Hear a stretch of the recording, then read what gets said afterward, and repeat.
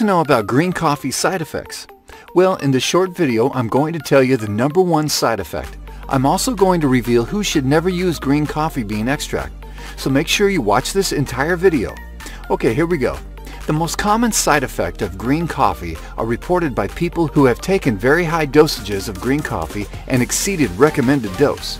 According to Dr. Oz, the recommended dose is 800 milligrams of green coffee 2 times per day, roughly 30 minutes before every meal. So if you take the product as recommended, you shouldn't experience any side effects. Higher dosages may cause unpleasant symptoms in some cases, such as minor stomach cramps, nausea, and insomnia. When buying green coffee extract, make sure it's decaffeinated. This way each pill will contain only about 20 milligrams of caffeine, whereas an 8-ounce cup of coffee has approximately 180 milligrams of caffeine per serving, so you won't have any issues with your sleep.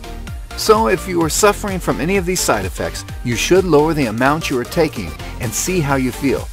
If the side effects are still present after lowering the dose, you should discontinue your use of the product. Who should not take green coffee? If you are pregnant, a nursing mother, a child under the age of 18, or a person with known medical conditions, you should consult a physician before taking green coffee. Overall, my research shows that green coffee is safe to take. 98% of the people who have taken green coffee did not experience any side effects. So this is great news for those who want to slim down using this weight loss solution.